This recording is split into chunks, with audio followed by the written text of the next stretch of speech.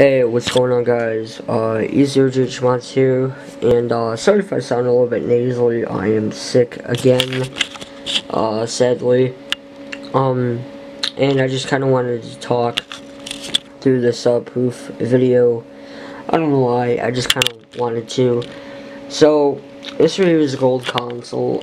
I've actually had it for a while. No one really bought it. I think I had it back in October or late September, and I guess no one really wanted to buy it, and I thought it was, a little bit absurd, and it's just been really collecting dust. I ended up, airing it out, because it was sitting in my inventory, just kind of laying there.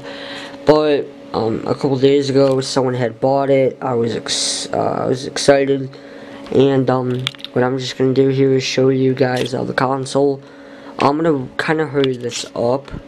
The only reason why is because I'm awaiting payment on a item, so I gotta be there. So I'm just gonna kind of speed this up. Blue LEDs all around in the fan.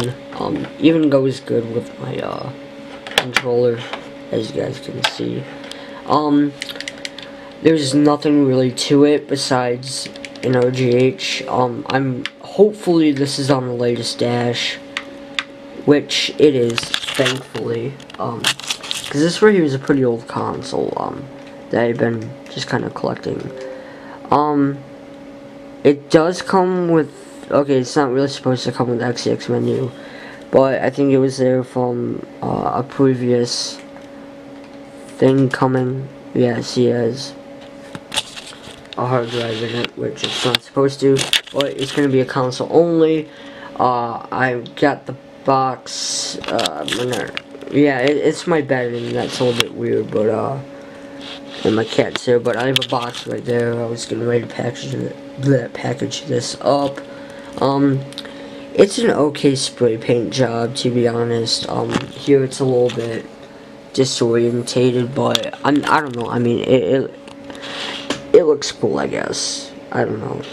I mean, the spray paint was okay.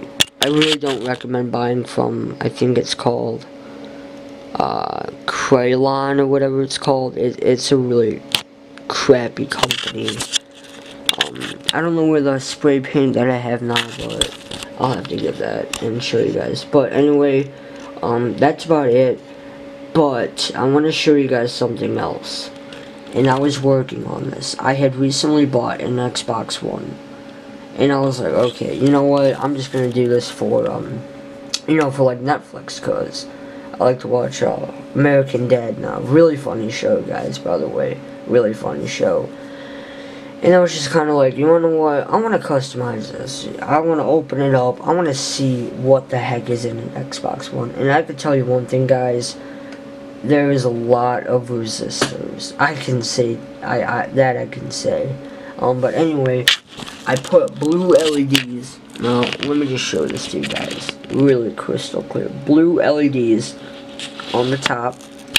And then I put, now it's a little bit weird, but it has one LED there, one LED there, one LED there, and one LED there.